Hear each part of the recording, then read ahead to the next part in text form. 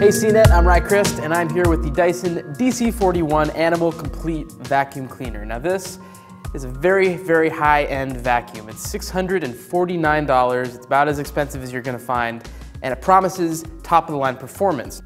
So naturally, we wanted to figure out just how top-of-the-line a vacuum this is. So we put it through a comprehensive series of tests. We did pet hair and cereal and human hair, sand, sawdust, nuts and bolts, you name it. We threw it at this vacuum to see what it could handle. And overall, this vacuum did very well. It is a top-of-the-line, high-end vacuum. It does extremely well when it's vacuuming things up.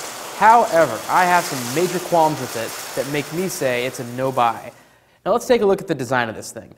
When you hear the word Dyson, when you think about Dyson products, a Dyson Airblade, Dyson vacuums, you probably think good design. You think that these are products that are cutting edge and they're made in a laboratory and they're very advanced and they're just meticulously plotted out.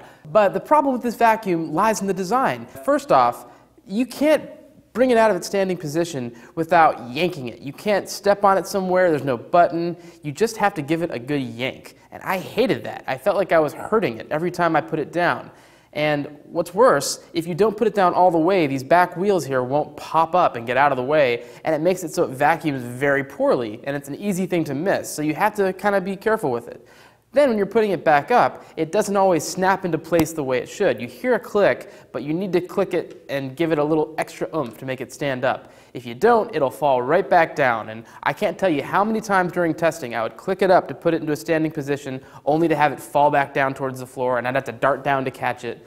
On top of that, let's take a look at the wand. The wand reaches pretty far, it's got a lot of attachments. That's what you get with this Dyson Animal Complete. Aside from the attachments, the hose itself just isn't very good. It's not designed well. There's no handle, there's no good place to hold it. And like I said, it performed very well. It got a 9 out of 10 in performance. But in terms of design, Dyson's notorious for good design, and this is not well designed, so I'm a little stunned by it. Now, with all that out of the way, there are a lot of good things about this, and there's a reason it's $649. Not just the performance, it also gets the Dyson ball, which is very good.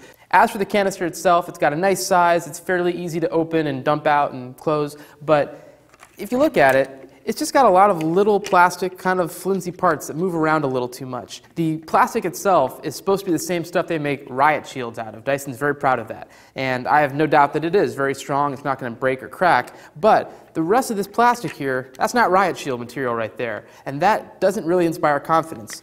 So I guess the point is, if you like Dyson vacuums, if you love this design and think that Dyson is a really quality brand, sure, this is the best vacuum they've got. It's going to do very well, it's going to clean up any mess you throw at it. But I think there are better vacuums out there with better designs that do just as well. This is so expensive, it needs to be perfect in order for us to love it, and it's just not. For CNET, I'm Christ.